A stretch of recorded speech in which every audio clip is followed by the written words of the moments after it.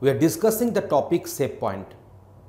Save point will be used whenever we are trying to do rollback or undo on our transactions. Using save point, we can partially undo our transactions and we can work with that. To have a detailed idea regarding this save point, we should give a proper example for that.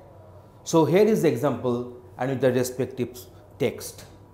This generates, that means save point generates an identifier that the user can subsequently use to roll the transaction back to.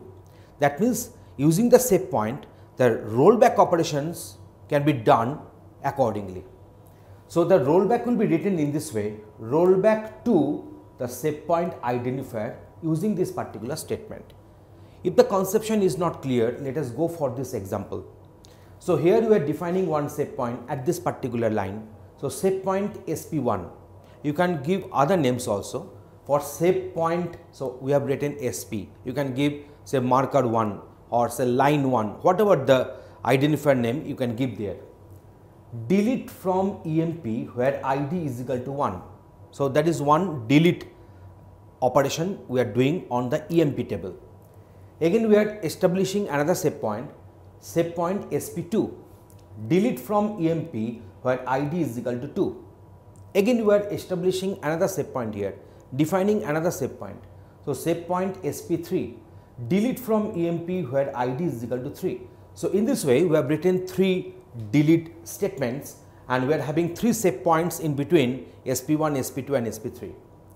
Now we are writing rollback to SP2. So that means we are doing the undo operation up to this particular save point. That means after this, if we go for select start from EMP, in that case what will happen? You will find that that employee record with ID is equal to 1 has got deleted. You cannot find that one because you have done the rollback up to SP2. But this ID is equal to 2 and ID is equal to 3, again these two IDs will be finding the respective tuple in the EMP table.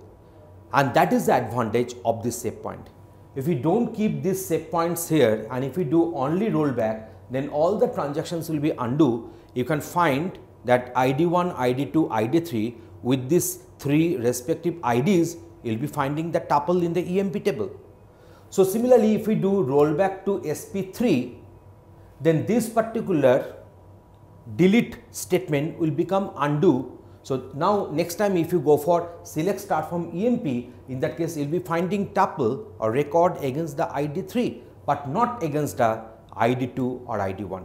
So this is the advantage of having save point and the respective rollback to save point identifier statements. Thanks for watching this video.